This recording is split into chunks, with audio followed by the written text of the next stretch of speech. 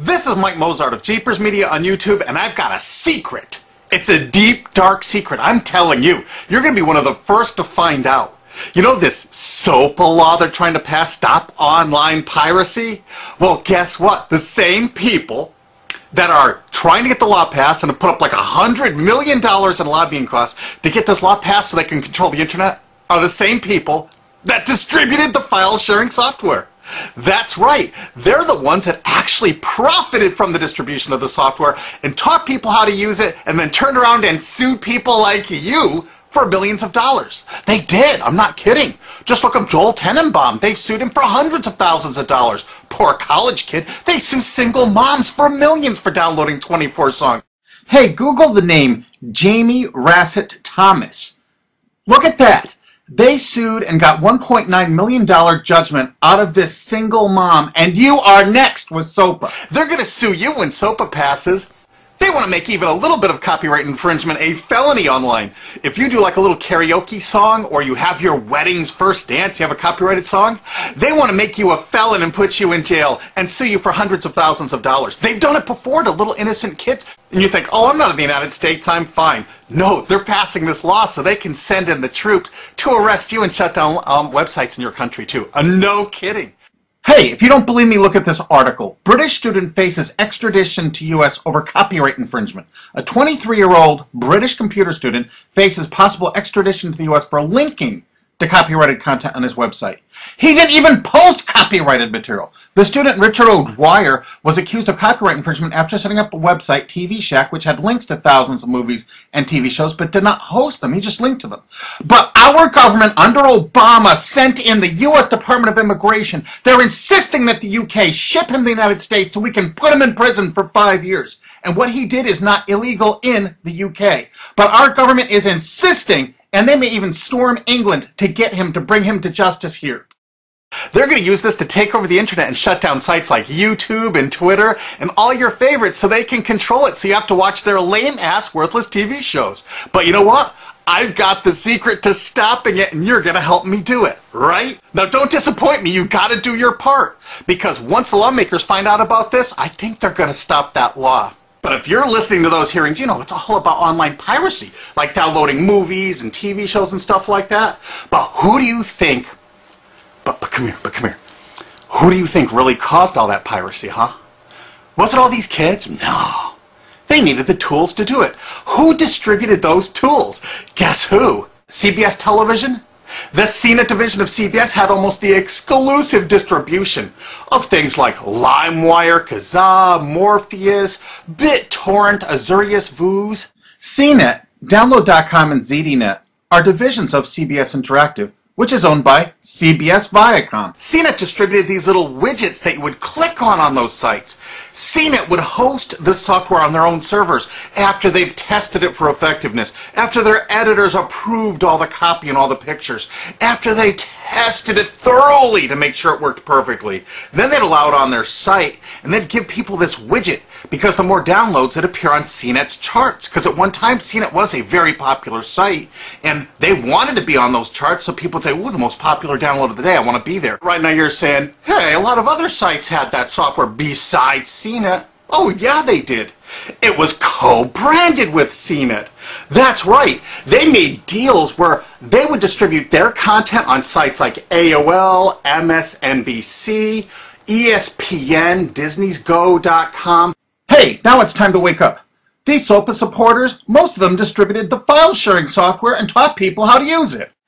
But before I go on, I have to explain something. File sharing software is perfectly legal. However, under the MGM versus Grokster U.S. Supreme Court ruling, they held that one who distributes a device, you know, the file sharing software, with the object of promoting its use to infringe copyright, as shown by clear expression or other affirmative steps taken to foster infringement, is liable for the resulting acts of infringement by third parties. This is regardless of the device's non-infringing uses. In other words, you can distribute it, but you can't encourage anyone to use it to infringe copyright. And do you know what? CNET and CBS did just that thousands of times. Hey, you SOPA supporting music rights groups, listen up to this. Now here's one of those ESPN, Disney, CNET co-branded pages. And what do we see here? One of the MP3 Insider file sharing smackdown tests, something they commonly did for quite a few years. Why did they use Britney Spears and Beatles and known artists? Disney, you put it on your ESPN site for the better part of a decade? Encouraging people to download and copy copyrighted materials? Why did you do it, Disney? Why? It doesn't make any sense. But why would Disney even have their own branded piracy software, branded for go.com, one of their portals? That's right, the Walt Disney Company that's plowing millions into getting SOPA passed has a ghost of file sharing passed, their own branded file sharing service to get free MP3s branded the Go Network. And they use Scour as one of their search engines, and what do you know? They were suing Scour at the exact same freaking time. They were suing it and using it to help people procure songs. Disney, I thought you supported SOPA. That's right, guys, Disney's one of the key supporters of SOPA. And enjoyed a decade-long distribution deal with CNET for all those downloads. Another one of the key supporters of SOPA, Warner. The Warner Corporation distributed this software through their AOL portal for years and made a bundle doing it. They distributed Kazaa, for God's sakes, BitTorrent. They did them all. AOL? Oh, no, you didn't, AOL, because you were part of Time Warner.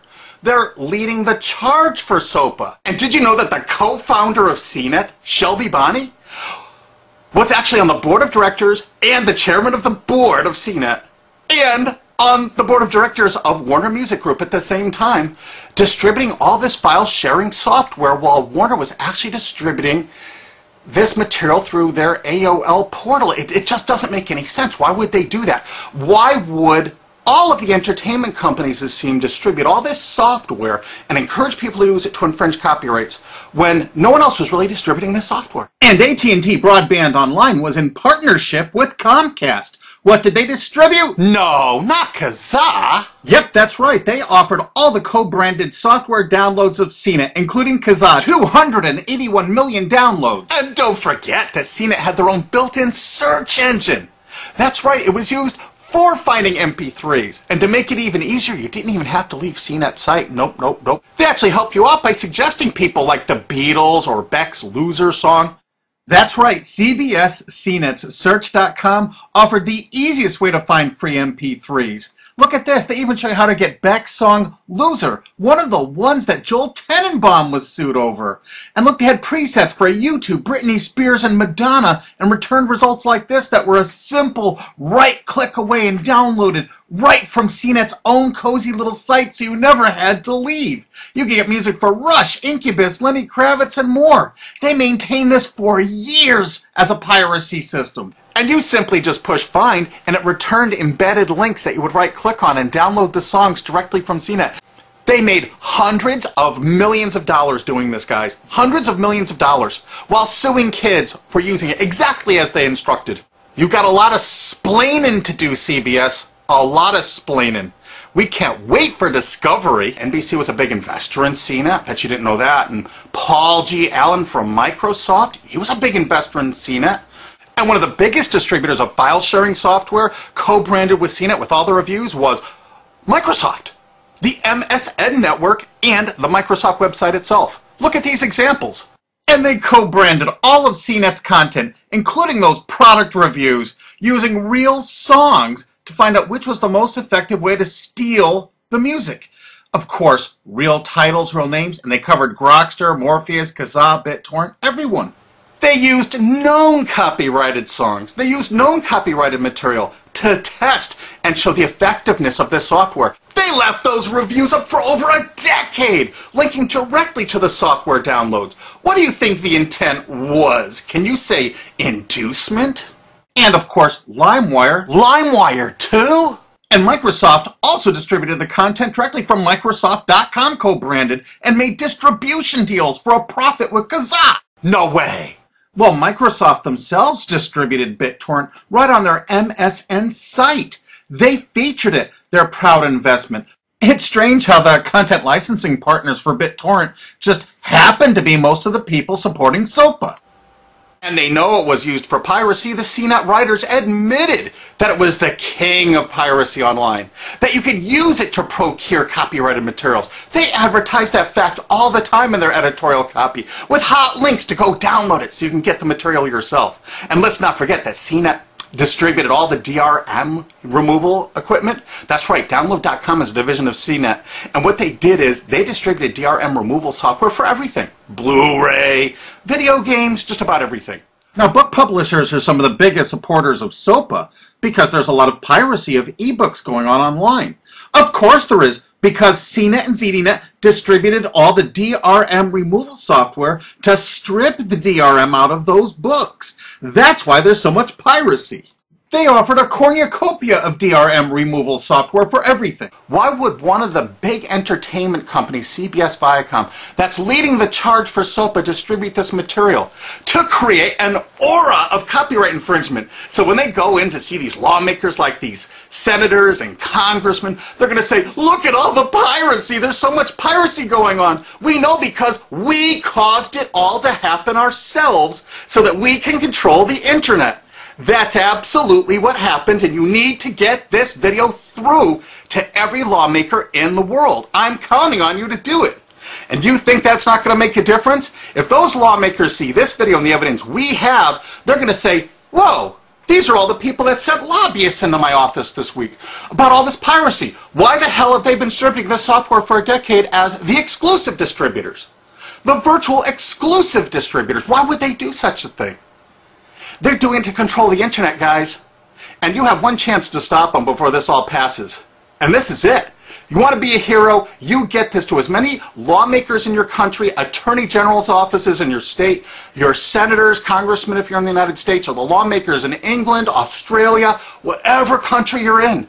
You're going to find out that CNET, ZDNet, that division of CBS, has offices in like 50 countries around the world. There's 50 different entities to sue for your country to recover damages. You have to get this video to every lawmaker in the world, even in your own country, because in your own country, I know your country's cash-strapped and they're going to come after you taxpayers like to get more money for their treasuries.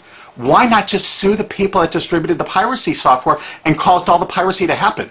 We've already been contacted by a half a dozen countries. We're giving them all the evidence we got, which is tens of thousands of pages, actually over 100,000, I think.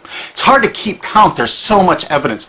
And all this evidence was gleaned from public sources on the internet. There's no secret hidden documents here. I just asked the lawmakers to drag these people into court, show them this evidence and say, why did you do it? How come you're here before us getting us to pass these laws when you were the ones that were the only ones that distributed the software at all and you profited from it? What did you expect was going to happen? They were going to use it to trade baby pictures? Hell no. Their own testimony in court for years in copyright infringement lawsuits said specifically the software was only used for copyright infringement.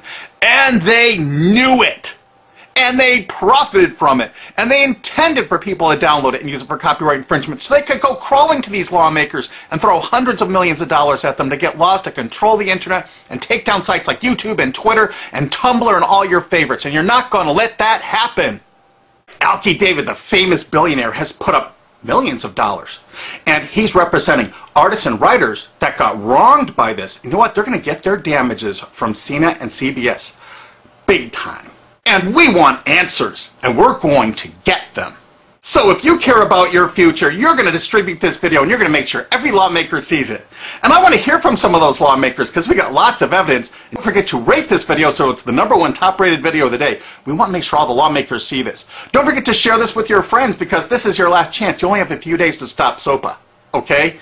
And if the lawmakers see this, I think they're going to go, put the brakes on immediately. And favorite this, because that's another way to get to the top of the charts on YouTube. I'm not putting advertising. I'm not making any money on this. And everything I've shown in this is fair use. If they take this down, this is fair use, and we're certainly going to file against that. But you know what? They're going to try to take it down because it'll take a week or so to get it back up so they can pass through that SOPA thing. So I want you guys to download this and re-upload it all over the internet. Change it some. Put some leaders in front of it. Shorten it. Cut it up. Whatever you have to do. Because they're going to do everything they can to take down this information because that's what they do and that's what they want SOPA for. Don't forget, CBS Viacom is the #1 supporter of SOPA and the #1 distributor of piracy software and the #1 promoter of it to use it for copyright infringing purposes. How is that not just totally